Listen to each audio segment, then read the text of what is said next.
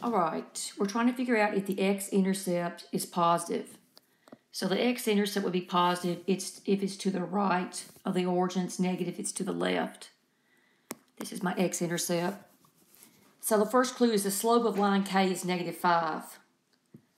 So that's not going to help us, but maybe I can show you through this graph why. The slope's like I have anything to do with your where it crosses the x-axis.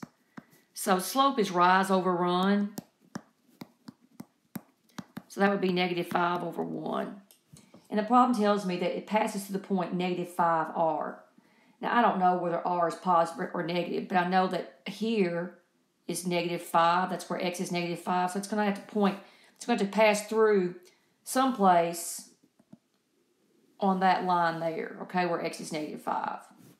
So let's say it passes through -5, 35. Well, rise over run, I've made my y-axis 5 and I've made my x-axis 1. If you do rise over run, rise -5, that means go down -5 and run 1. So that puts me there. Go down -5 and run 1. That puts me there. Go down -5 and run 1 puts me there. Go down -5 and run 1 puts me there. Go down -5 and run 1. So you can see, here the x-intercept is going to be positive. But if I started, let's say here,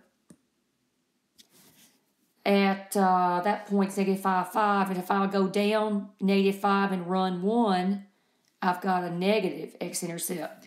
So clue 1 doesn't work.